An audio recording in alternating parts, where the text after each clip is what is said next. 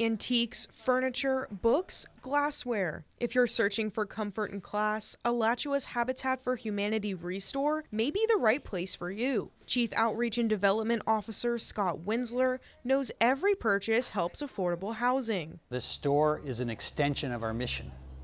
We're about affordable housing. We're about allowing people to stay in their houses and furnish their houses affordably. There are 14 local businesses participating in the Home Sweet Home event. You can find baked goods from Baker Baker and coffee from Opus Coffee there.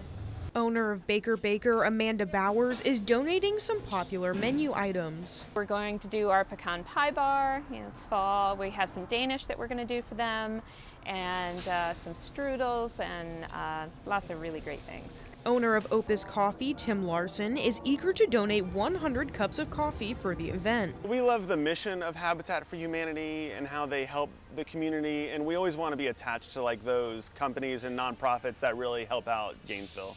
Winsler believes this event is about more than fundraising. To celebrate all the volunteers, all the board members, the donors, the homeowners who paid off their mortgages, the homeowners who are in the program. There's a lot to be joyful about. Outreach Coordinator Catherine Gaines is looking forward to finally meeting families who need the support. Being able to see them in person with their families and talk to them and befriend them and learn from them and their journeys, their stories. Journeys that are made a little easier through the generosity of giving. Gabriella Mercurio, WUFT News.